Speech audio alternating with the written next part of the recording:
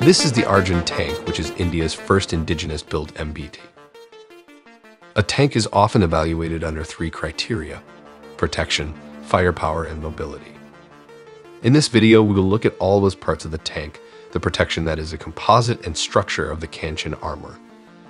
This is the firepower of the tank, along with the basic step-by-step process, and what is inside it. And most importantly, this tank was reported to fire the Israeli LAHAT missile. The mobility of the tank, along with the power plant inside it. And last but not the least, the pros and cons of this tank. So stay tuned and don't miss a beat. Interestingly, the Arjun Mark 1 Alpha Service version is similar to this Lehpard 2 MBT because the tank was co-developed with Krauss-Maffei, who designed the original German main battle tank. This technical assistance is common in every country. Anyways, enough history lesson. Let's take a look at the parts of the tank. These are the track width mine plow, one of the few in the world that has a mine clearing rate. Moving to the sides are the explosive reactive armor. As you can see, they cover most of the fragile part of the tank. This is also known as KanchanArmour.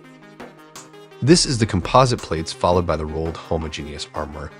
And now the last one is a mix of fiberglass, ceramic, and aluminium. This armor is able to defeat armor-piercing, thin-stabilized discarding sabot, and high-explosive anti-tank warhead, just like these animation. This is the roof-mounted driver's seat. Just close to it is the driver night sight. Moving opposite to the driver is the reported ammunition storage, which is stored in special blast-proof canisters. This is the main armament of the Arjun Tank and comprises an 120mm rifled gun.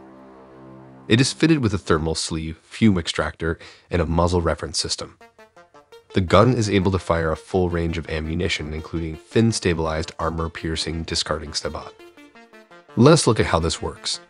When fired, the round leaves, discarding the protective shells. It could hit a target around 1.5 miles or 2.5 kilometers.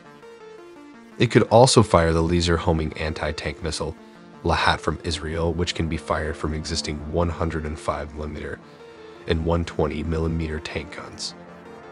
This has a range of up to 8,000 meters or 5 miles when launched from a ground platform, and up to 13,000 meters or 8.1 miles when deployed from high elevation.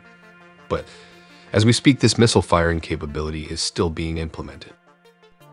This is the panoramic sight camera of the tank commander, allowing him to have 360-degree field of view without coming out of the tank turret.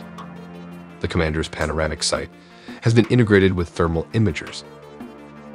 This enables the commander to effectively conduct surveillance, both day and night, through an eye-safe laser rangefinder.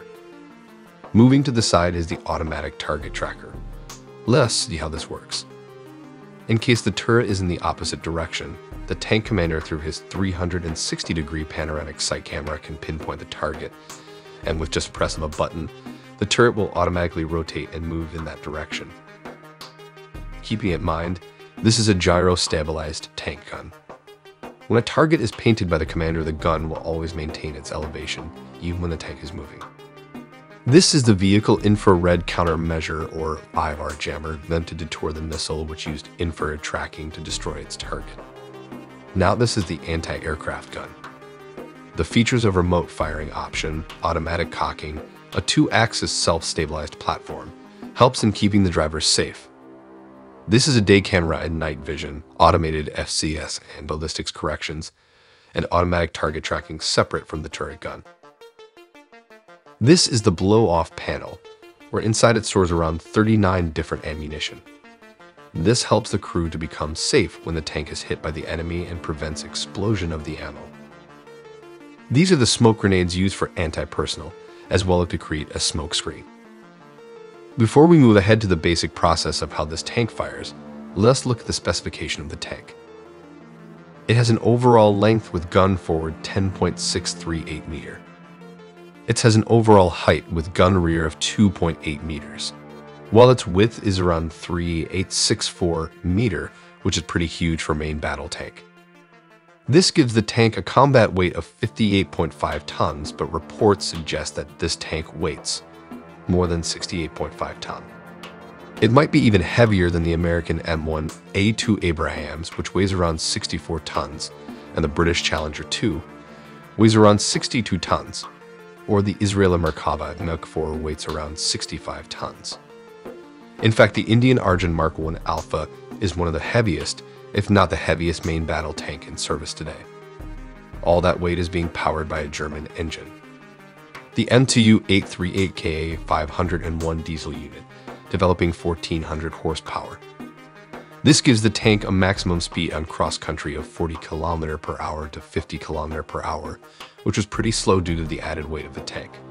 This gives the tank a range of 450 kilometers or 280 miles, and all of this is possible because it could carry fuel amounting to 1,610 liters or 430 US gallons.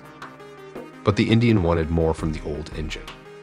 Thus, the Arjun Tank Mark II would be equipped with an efficient 1500 brake horsepower or 1520 horsepower engine, which had been in development in India by DRDO.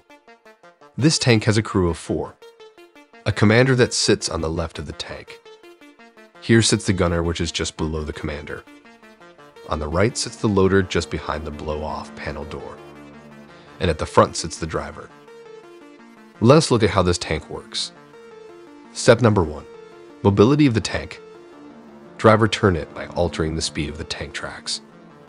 To turn to the left, the driver turns the steering to the left, just like the animation here.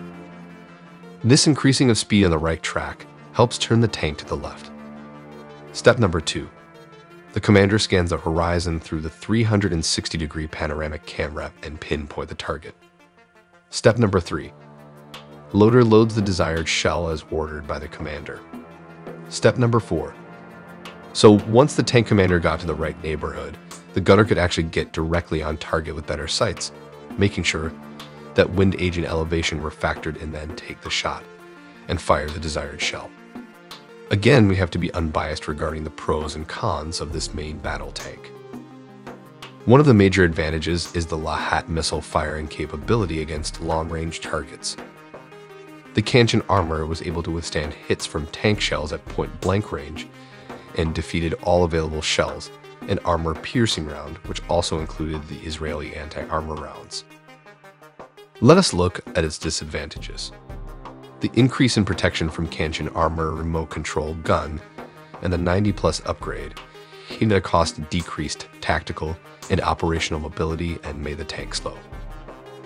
The Arjun's development period was so long that major design decisions became completely obsolete.